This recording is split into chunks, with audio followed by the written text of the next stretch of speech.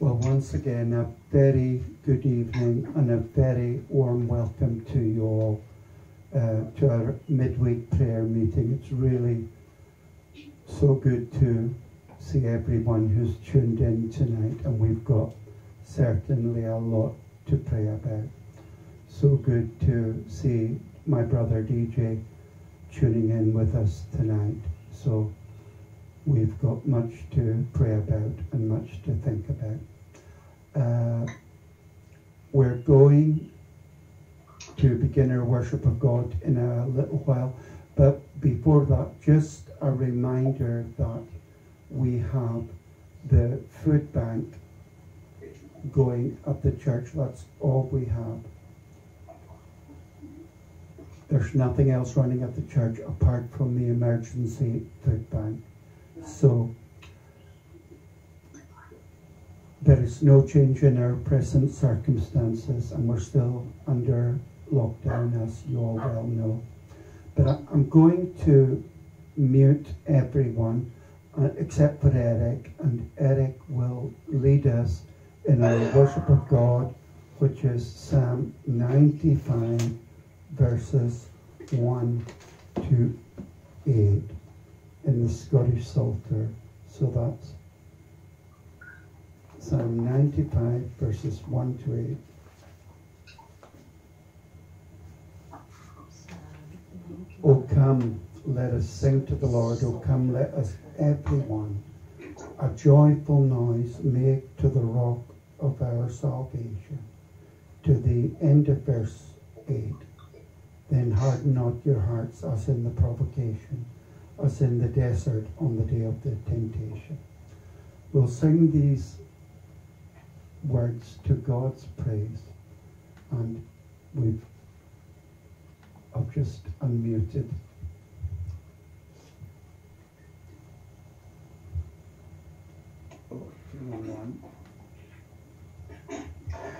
Oh, come, let us Sing to the Lord. Come, let us everyone a joyful noise make to the rock of our salvation.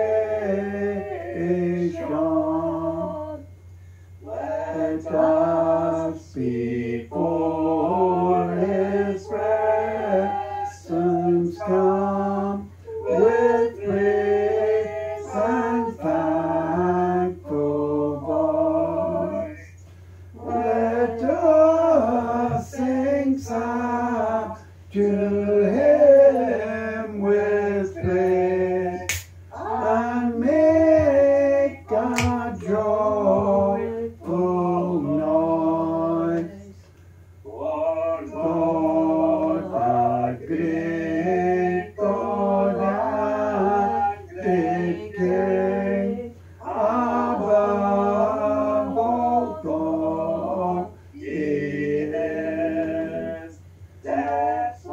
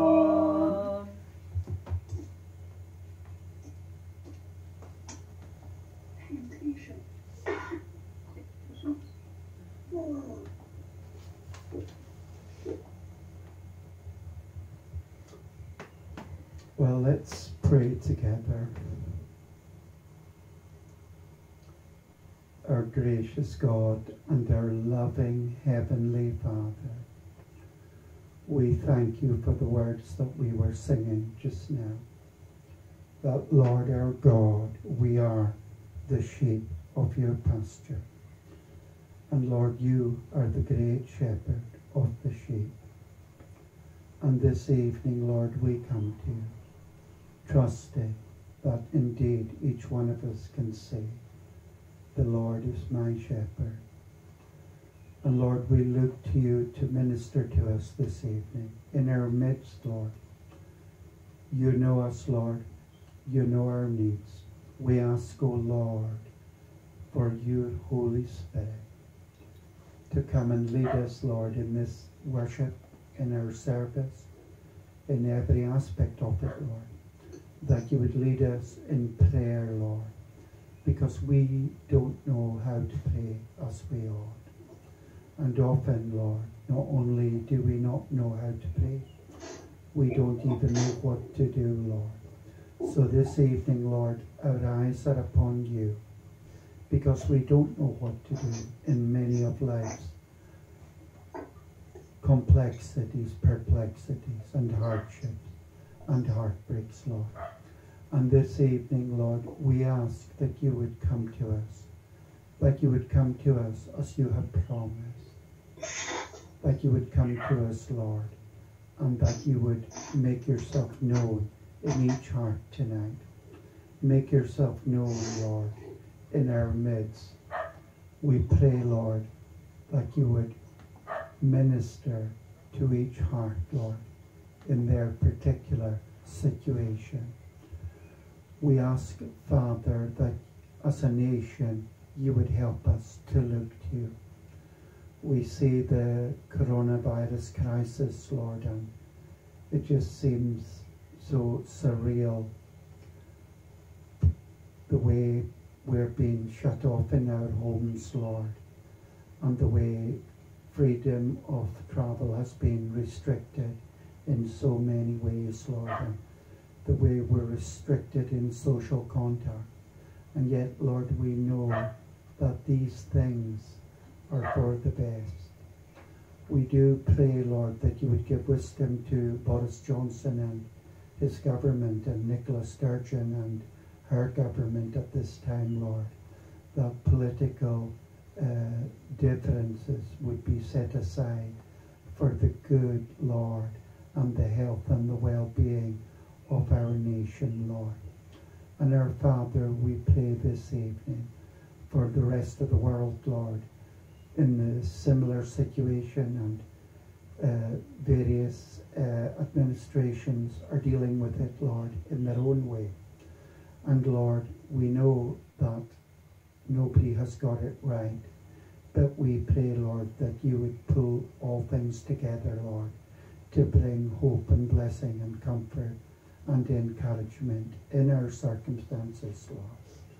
We think, Lord, of the opportunity that these days have been to preach the gospel and share the gospel and the love of Christ with those we come into contact with in the way that is prescribed. We pray, Father, that the word of God, as it goes out, would take root in every heart, Lord, and that it would bear fruit according to your word, Lord. We do pray for the seed that is sown, Lord, in every heart, that the devil would not snatch it, Lord, but, Lord, that you would bring the increase. We pray as the word of God goes out this evening in every home, that you have ordained it to do so, Lord, that it would accomplish, Lord, what you have purposed, and that, Lord, you would strengthen hearts, Lord, and minds who feel perhaps that they just can't go on. But, Lord, we pray that you would come into the situation, Lord, come into their situation, their families, their circumstances, Lord, and right into their very being, Lord, to reveal yourself as the Lord who knows, who cares, who understands, and as the Lord who is not distant.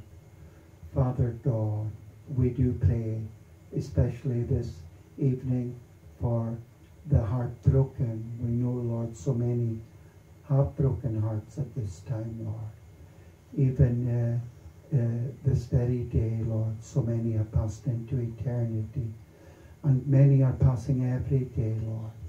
And yet, Lord, with this coronavirus, it is highlighted, Lord, that there is a time when each one, Lord, must go to face you. And Lord, we thank you for the wonderful hope there is in the gospel of Jesus Christ. The gospel is powerful. The gospel is the power of God unto salvation, unto everyone who believes. And Lord, we thank you that faith comes by hearing, and hearing by the word of God.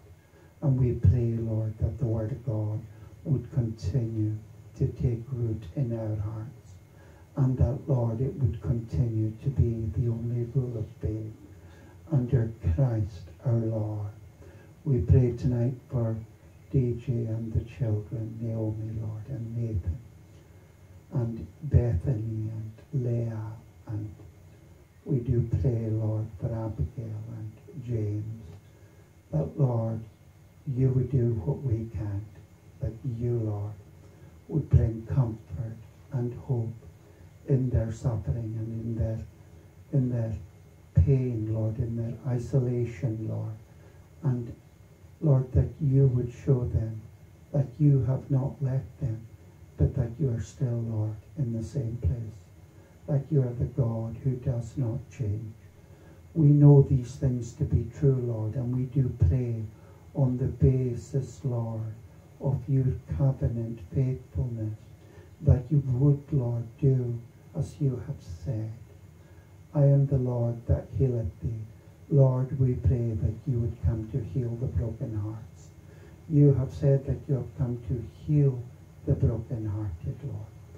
And Lord, we ask tonight that you would do that, and that you would do it in such a way, Lord, that would truly be tangible in the experience of those who are crushed by sorrow, crushed by, Lord, the loneliness and isolation of the death of a loved one, crushed, Lord, with the isolation from the community and family. We do plead with you, Lord, to make yourself known in these things. And our gracious God, we do pray for our nation, Lord, that there would be a turning to you, that there would be an understanding, Lord, that we have gone far from you, and that, Lord, there would be men and women, boys and girls seeking you. And we do ask, Lord, that you would take care of us as a congregation. We remember the elderly, the infirm, the young, Lord, those with underlying health issues. We pray for Christine tonight, who's not with us, but we remember her brother, Lord. She's asked us to pray for her, with MS and diabetes and epilepsy, and now, Lord, struggling with a drink problem. Dear Lord, have mercy on him. Have mercy on the family as they look upon him, Lord, and bring hope to him, Lord, in the revelation of your love and grace in Jesus Christ. So, Lord, continue with us, we pray. Help us, Lord, as we turn to your word. Minister to our hearts this evening, in the precious name of Jesus, with the forgiveness of all our sins we ask it, for his sake, Lord. Amen. Well, we're going to read from the Word of God in the Gospel of Mathew and chapter 4. We've looked at this a couple of times, but we always see that there's something else in it. Gospel of Matthew chapter 4, the temptation of Jesus. Then Jesus was led by the Spirit into the wilderness to be tempted by the devil, and after fasting 40 days and 40 nights he was hungry. And the tempter came to him and said, "If you are the Son of God, command these stones to become loaves of bread." But he answered, It is written, man shall not live by bread alone, but by every word that comes from the mouth of God. Then the devil took him to the holy city and set him on the pinnacle of the temple and said to him, If you are the Son of God, throw yourself down, for it is written, He will command His angels concerning you, and on their hands they will bear you up, lest you strike your foot against a stone. Jesus said to him, Again it is written, You shall not put the Lord your God to the test. Again the devil took him to a very high mountain and showed him all the kingdoms of the world and their glory, and he said to him, All these I will give you if you will fall down and worship me. Then Jesus said to him, Begone, Satan, for it is written, You shall worship the Lord your God, and him only shall you serve. Then the devil left him, and behold, angels came and were ministering to him. Amen. May the Lord bless to us that reading from His own precious and holy word, and to His own precious name be all honour, praise and glory. So for a short while tonight I want to think of the battle that our Lord had with Satan, one of the battles, because the life of Christ was really a battle all the way through. Now, at the beginning of the earthly ministry of our Lord, because His ministry still continues in heaven as our high priest and intercessor, Satan fiercely attacked our Saviour, and our Lord entered into the battle. And this battle took place immediately after the baptism of our Lord by John the Baptist, and of course it was immediately after the Father's declaration of Jesus as His beloved Son. Hear you Him. This is my beloved Son. With Him I am well pleased. And it also was immediately after the Holy Spirit rested upon Jesus. Now this was a titanic battle. It was a truly fierce battle. The temptation of our Lord. And the battle, of course, was decisively and emphatically won by our Saviour. And it showed the it showed the faith, the obedience, and the holy nature, character of our Lord. And it was decisive in showing that Satan was not going to stop the Lord's ministry, though he did try again and again. Now, I want to look tonight at three things regarding this battle. The first thing I'd like to look at is the region of the battle. The second thing I'd like to look at is the restriction in the battle. And the third thing is the rage of the battle. You know, Culloden is a very infamous battle in the history of the Highlanders, and it was a very, very sad time. It's one, I think, I may be wrong, but I think it's the only battle that no regiment in the British Army has on their battle honours. Now, the ground was chosen by Bonnie Prince Charlie. He was a Stuart. He had the French spelling of Stuart, simply because in French, Stuart does not have a W, and he just really made a mess of it, a total mess. He never listened to his advisors. The Lord George Murray was an experienced warlord and an experienced tactician. And the advice of Lord George Murray was that they retreat to Nairn, to the hills round Nairn, and that they retreat and fight it out on the streets of Inverness. But no, Bonnie Prince, oh sorry, I've just noticed that Krisha's gone out of the meeting. Apologies, Krisha.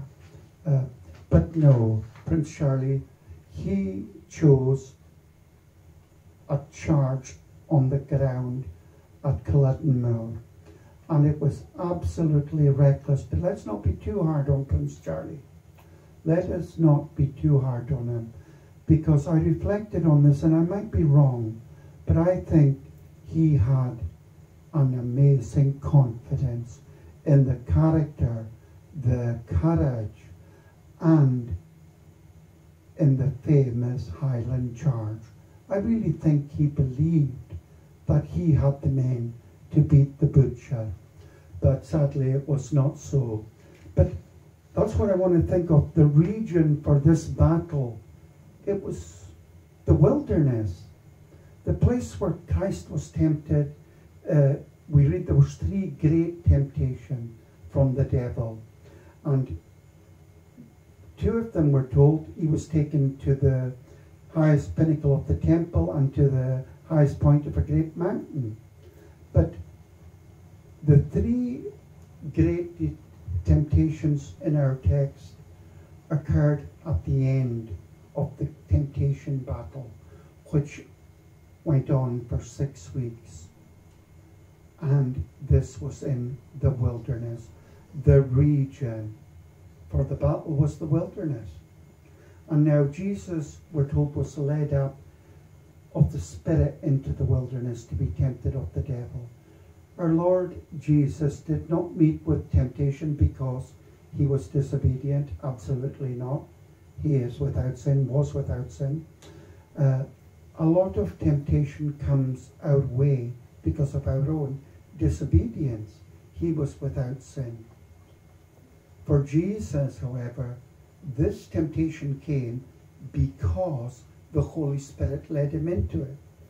That does not mean that Christ was being treated in some way sinisterly by his Father. Not at all. The temptation was to prove the honor, the dignity, the character, the holy nature of Christ. Now we may test something to show that it does what it says it does. We can test drive a car and find out that the spec was right. I've always been told when I'm testing a car, take it up onto the road and give it totally at the top end. And if there's anything going to go, you'll hear it and you'll see it. Test it to the max. And that's what I usually did with cars when I was buying them. But this is what happened to Jesus. In this encounter in the wilderness, he was taken to the top end, or perhaps we should say the bottom end of temptation, the very worst that Satan at this point was allowed to throw at him. And he was taken into the wilderness, a barren place. It's desolate of good things. But I know when I'm driving through Rannoch Mill, I'm always amazed. It's spectacular. It's a beautiful place, although it's barren. But it's not the most barren wilderness. Jesus was led into a wilderness that was much more barren, much more desolate. And I would imagine that to live in a wilderness like so often the Bedouins do would be extremely hard. But the barrenness, the desolation of the region makes a great contrast to the beauty and the fruitfulness of the Garden of Eden, where Satan cunningly attacked Adam and Eve. The garden was a wonderful place. It was abounding in good things. And indeed, it was all good, because God had said it was good. And yet Adam and Eve were totally beaten by Satan. And our Lord was attacked, our Lord Jesus was attacked in the most difficult and desolate environment which gave Satan every advantage. You know, Bonnie Prince Charlie gave the butcher every advantage in the battle. And here, God allowed Satan, it seemed, to have every advantage. Now, Adam and Eve were defeated and fell into sin in a beautiful garden, which tells us that it's not our environment that ultimately determines what is good and bad. We're not going to argue here tonight against the benefits of a good environment, for there are indeed many. But it's a problem of the human heart, not a problem of our location, our setting, our circumstances, or indeed the region. We often talk about urban regeneration and renewal projects, and we applaud it. We really want it. We see the Lennoxtown regeneration project. We spoke about regeneration and we spoke about renewal on Sunday evening.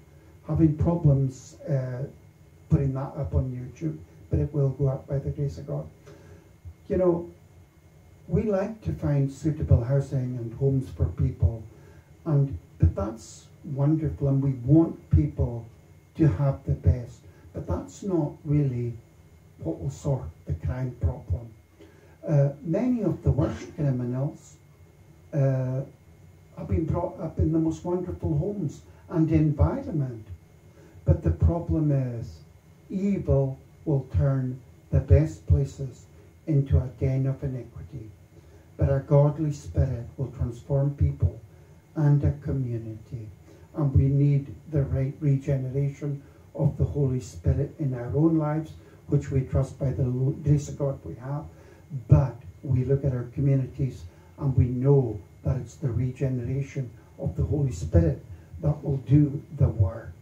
Now, a wilderness is often called a desert because it's pretty much a deserted place. And it emphasizes here that Christ was alone in regard to humans in the dwelling in the wilderness.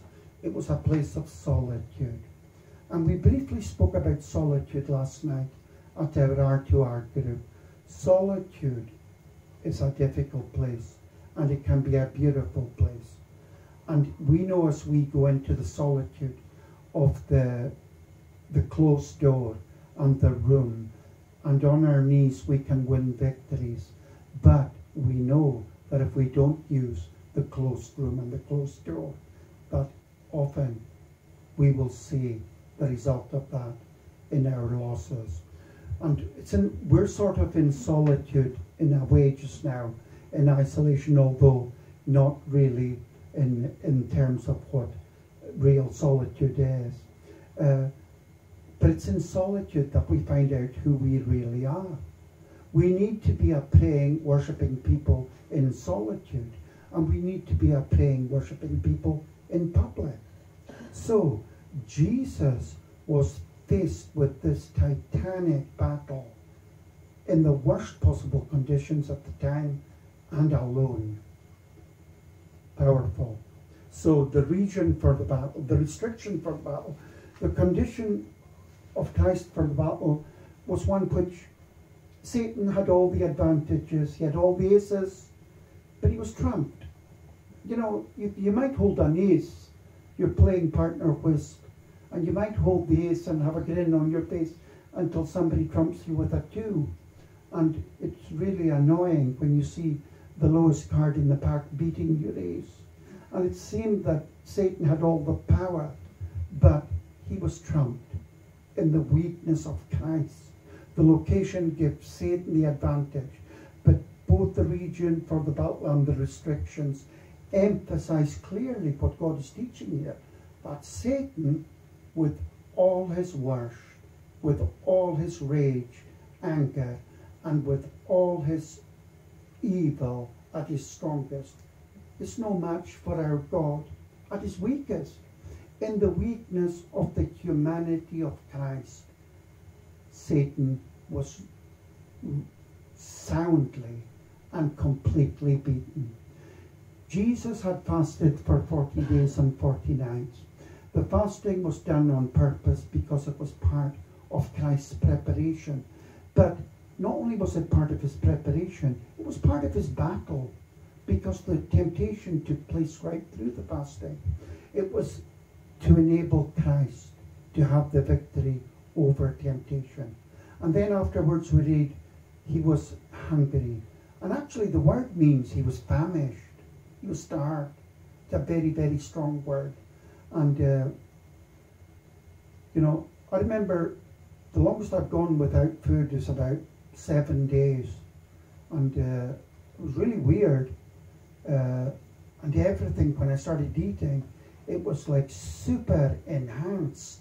Everything tasted, and it was just like, why did this never taste like this before?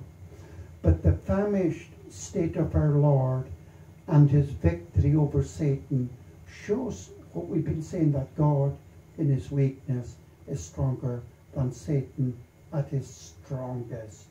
And that's what I want to encourage us with tonight, friends. We're weak. We're weak. Jesus resisted sin up unto the shedding of blood, and he remained without sin. We don't resist temptation like that. Often we've given up long before it reaches that. We can't know the full power of the temptation until it touches, until we've defeated it. Now, I want to look at finally at our brief final point, the rage in the battle, the final onslaught. There were 3 temptations, and these are the ones given to us, but the temptation was constant, and these were the worst that Satan could do. The Lord was tempted by Satan in his ability and in his appetites. The tempter came to him and said, if you are the Son of God, command these stones to become loaves of bread. If you are, or since you are, basically prove your sonship, your identity. And it's not wrong for us to satisfy a lawful need. It would be, of course, very wrong if Christ had satisfied his hunger in a way that was not prescribed by God. It was not God's will, and therefore it was absolutely clear that Christ was not going to go down that road. Jesus was there to do God's will, not his will. And that's often what we're faced with. We have the temptations, the battle of our wills. Our will and God's will.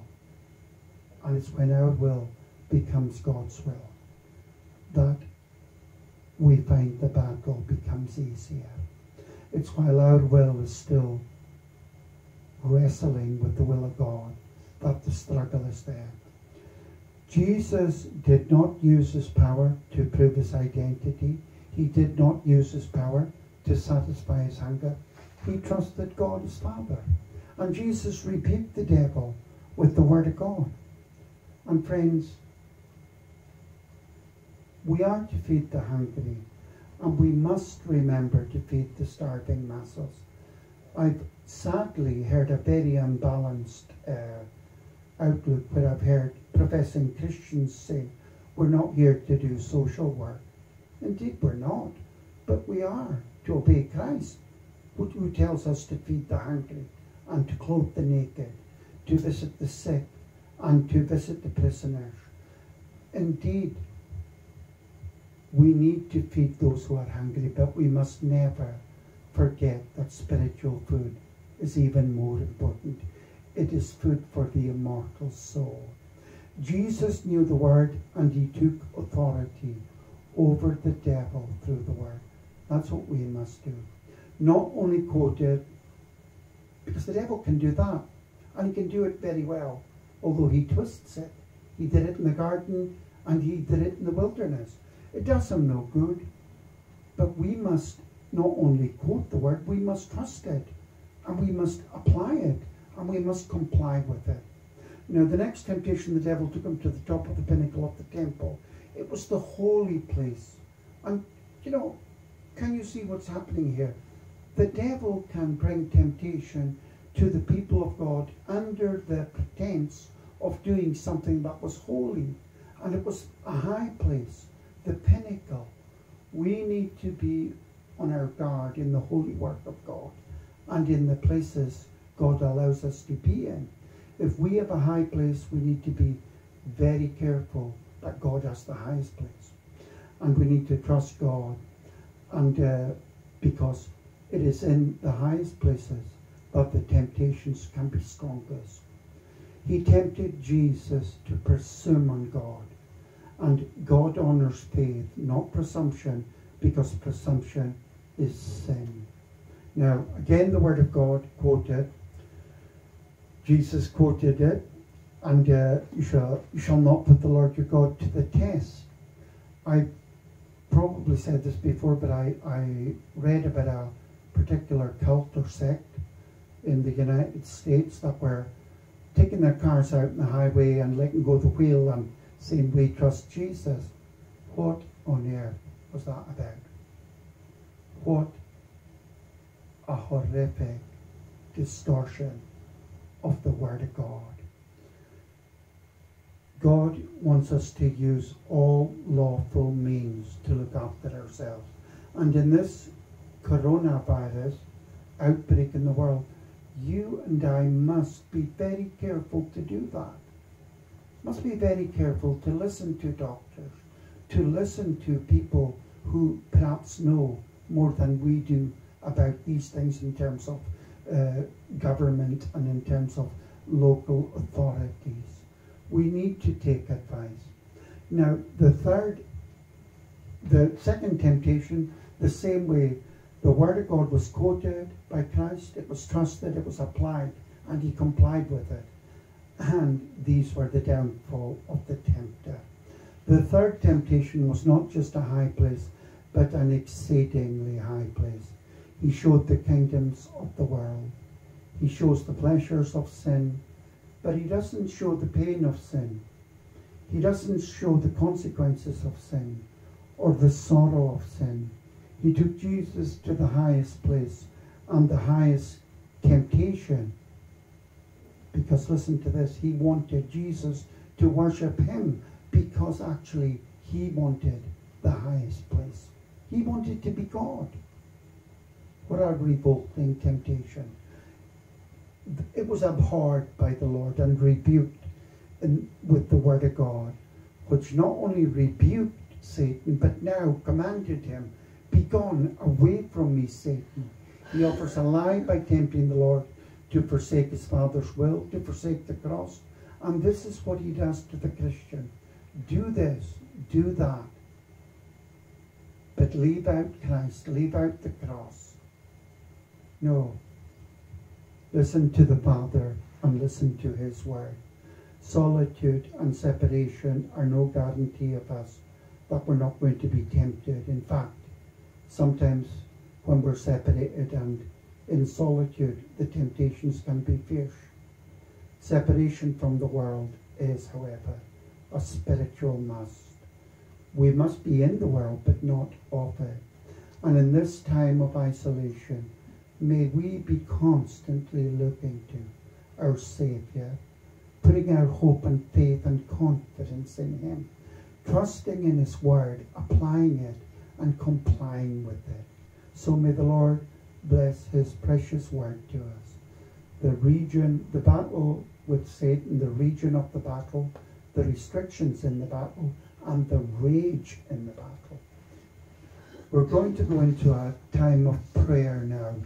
And what I think I'll do is I'll speak to everyone individually, and I'll just unmute one person at a time, and I'll come down the list. It says Alex Short, but I know that's Margaret really, so I'll unmute Margaret. Margaret, prayer point, please. Get a pencil. We're not hearing you, Margaret.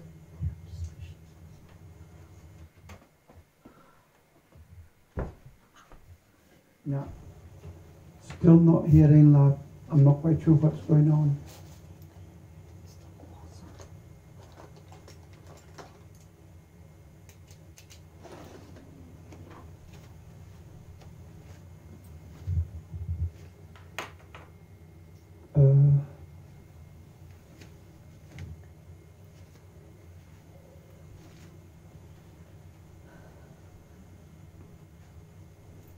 Can we go to Eric just now to see if we can hear Eric? Right, we'll go to Eric and come back to you, Margaret. Can you hear me, Eric? I've got to respond to that mute. Yeah, oh yeah. I can hear you. Good, okay, thanks, Eric. Maybe share anything to pray about yourself and Diane, about your own situation, your family, and how things are. Just probably the lad along the road, but I think what's been in their mind the last few days is Gemma, it's their niece, and she's been disqualified as a nurse in the last 6 months, and that's her being put into the critical care ward for the COVID, so she's awfully upbeat, and she's been transferred to a different hospital than Queen Elizabeth, and she's quite anxious about it, Alec. But she started her training on Monday. Oh, well, definitely we'll need to pray for Gemma. Thanks for that. Does she stay close to you, or? Not so far, yeah. Yeah, stays from mum 10 minutes away. What about your mum, Diane? Oh, she's good, thank you, Alec, and she thanks you all for your prayers. Okay, that's wonderful. And yourself, how are you coping? Oh yes, Alec, I'm fine. I'm enjoying walks every day on the golf course with the dog, so that's been a blessing. That has been a blessing. I've really enjoyed it, set me up for the day. So it's been nice, Alec. I haven't fallen out yet. Not fallen out yet. And how's Sam's golf coming on? No, it's good. It's good. It's handicapped. And I managed, Alec, to speak with Susan on Sunday night. She phoned and I was telling her you were trying to get through, but she says sometimes the phone works and sometimes it doesn't. But she's asking, Susan's asking for us all. Oh, well, we'll try again. She was constantly engaged. Well, not her number, but the home number. Home Susan. number. Yeah, thank you. Thanks. Oh, well, thank you. What about your friend Alistair? No other feedback. Much the same. I don't think there's an expectation of improvement now. But Oh, well, we'll pray for Alistair. And Ross and Haley and Malachi, they're keeping safe and Neil. Yes, they're safe. Thank you. Just missing them all. Aye, absolutely. Well, be assured we're very much got all the families in the church in our prayers every day. We're thinking of you all. So we thank God that we have that blessing. Okay, let me see who's next. I'm going to go to. If you can switch yourself off, Eric, I'll go to Angus and Ishbel. Hi, Angus, Ishbel. How are you?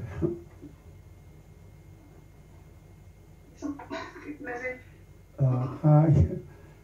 You're wearing matching tops. Yeah. Is that mum's work? What should we be praying about tonight? We're making scrubs.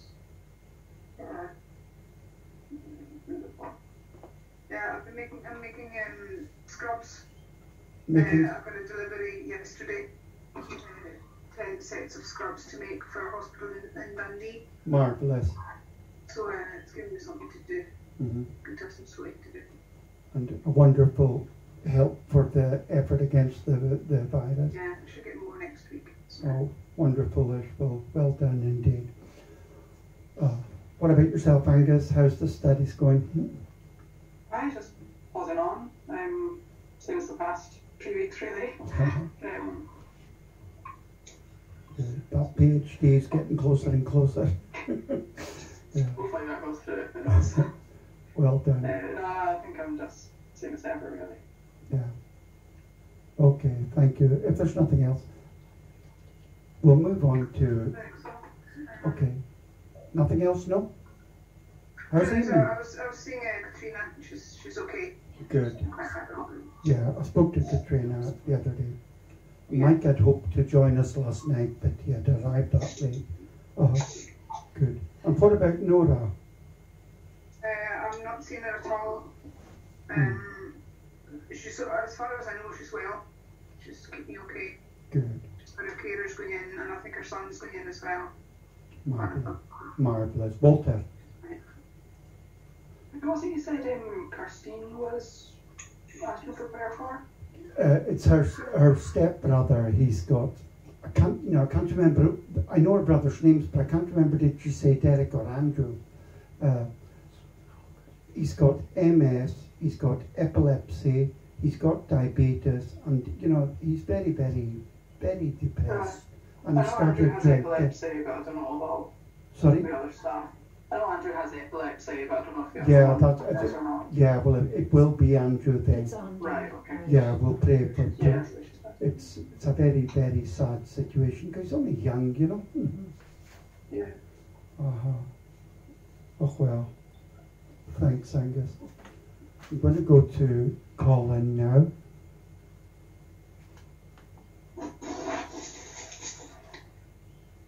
Hi, Colin. Oh, hi.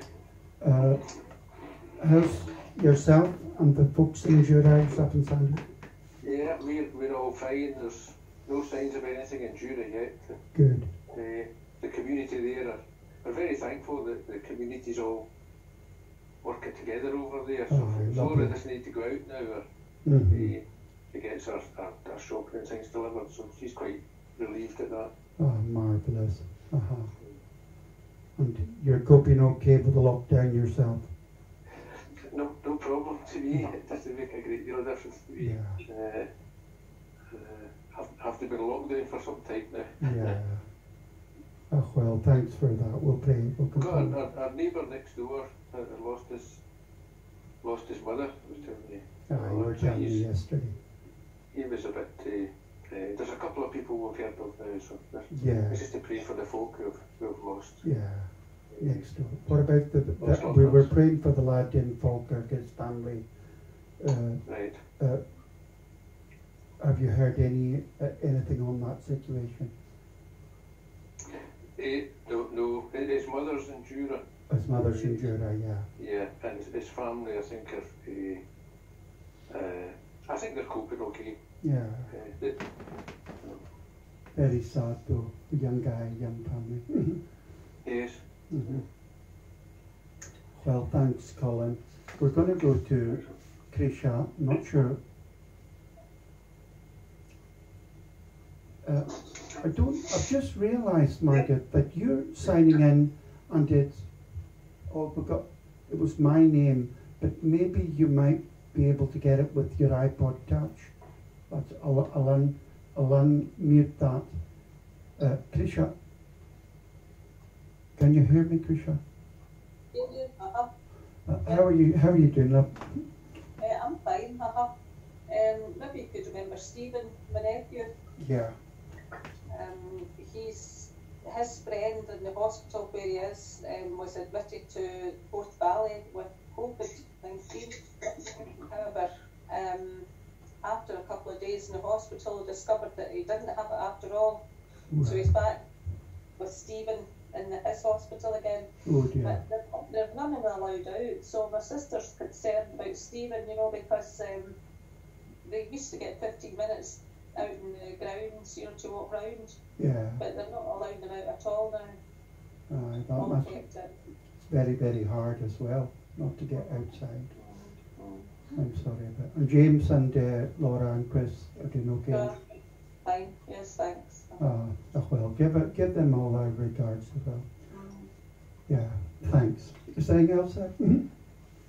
It's all for me. Okay, love. Well, we'll see if we can mute this. Now, I'm going to your iPod now, Margaret. iPod Touch. Can you hear me now? Yes, I can hear you. Yes, and I can hear you. Oh, that's well cool. Okay. Can you hear me? Yes, Ian, I can hear you loud and clear. So you know how to preach on Sunday through Margaret's side. Yeah. Any prayer points for your family? No, I think we're all well, thanks. North to Sunday. John Donalda, Derek and Laura. Yes. Remember Gabriel and Deborah? Yes. Uganda. Gabriel, Deborah. Yeah, very, very difficult over in the third world. Gabriel, Deborah. Precious. Anything else, Ian? Sorry? Anything else? I don't know. I've just been busy in the house and been getting rid of all piles of old paperwork that I had from the Maxwell House. I'm glad I don't know Maxwell House now. That was Church's Eventide home, you know, so. Well, I think pretty rough, and I can imagine some of these homes. Yeah. You know, with lots of folk. Horrible, actually. So. Yeah. So, I just remember these homes. Yeah. I spoke to Jill the other day as well, and she was telling me that she's got friends who are in the home, and it's that were working in the home, and it's not entirely clear the story about the home in Lennoxtown, but still there's an awful lot of folks have died in it, so we need to be praying about that. I've got my family here. I've got my sister Jean, Anne and Janet. Do you want to ask for prayer, Jean? You hear me? Anything to pray for, Jean?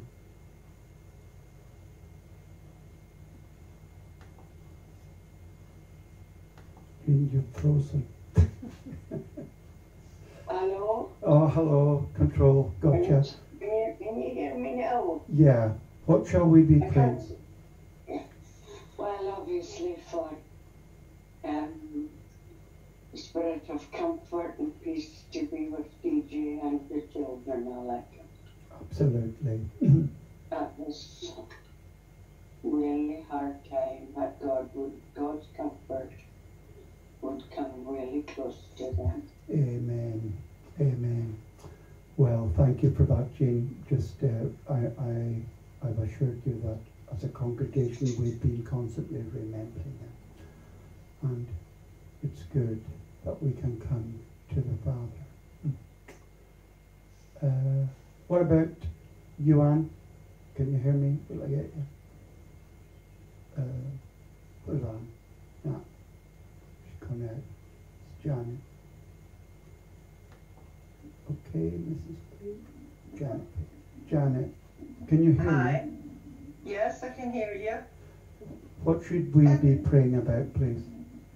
Well, I was speaking to Harriet the other day, and she just asked for prayer for family and extended family. She never said any specifics, but said she would appreciate prayer. Yeah, I haven't spoken to her in ages, but I've been speaking all the time to Jamie in Dumbarton. Might give her an email, yeah. She just said much prayer, so I mean, I've been holding her up. But, okay, I bet in fact, I'll contact her tonight. Yeah, thanks for that. But I just said, you know, we'd pray for her and that. And perhaps pray that the government would sort out our money. Oh, no. That the boss would pay our wages. I know, that's terrible. We will be paying. It'll get there. Somebody's been messaging me just before you started offering to buy prawns of Christopher. He said at least you'll have something coming in, so that was nice. That was cool. Christopher's obviously not getting out in the boat. No, we went out for a wee wander today in it, but he was going to go out tomorrow fishing. I think he's trying to rope me into it. Well, be a good day out if you get it. I'll just pray for safety. I'll probably be nervous out in the boat when we're fishing. Okay. And obviously, DJ, that's which you are. Thank you. Well, we're going to begin praying now, and I'm going to mute everyone except the people praying. Just a wee prayer point for my own family. My grandson Scott was 10 years old the other day, and I don't know if you remember a couple of years ago, my daughter Ashley was having an awful, difficult time with just terrible people in the community. So a 15-year-old attacked Scott, one of this family, and hurt him. So it's really, really not good. So please pray for protection for Scott and his mum in this place. His dad lives about 20 miles from, so Ulster's really upset because he's on lockdown. But we'll pray. And please remember DJ very much so, and the kids. I'm going to ask Ian to pray, and then I'm going to ask Eric, and then Angus and myself all finish, and then we'll finish with an item of praise. Okay, so I'm going to mute everyone except Ian. Okay, and you're on the Vodafone, Ian, or Margaret's iPod? Margaret's iPod. You're fine, yeah. Thank you. Almighty and ever blessed Heavenly Father, we thank you for this opportunity of gathering together in the precious name of the Lord Jesus Christ. We rejoice, O Lord, that we pray to our God who is enthroned in the majesty above, our God to whom nothing is impossible, that nothing is strange or unknown to Him. You are our God, our Maker, our Creator. You know the end from the beginning. And, O Lord God, we thank you that it is so, that you are the God who is able, in whose hands, O Lord, all of time is, all of the things and the happenings in this world. You know all about them, and you're aware of them. We know, O Lord, that these things are coming up on the earth, when you have said that these things are the beginning of sorrows. And the Lord, we pray that you would keep your people safe in these times and strengthen them. And as they face some difficult things that will happen to them. But, oh Lord, we see folk, there are always difficult things in life, but we see that in the lives of many, and we've been thinking about them tonight, of folk who have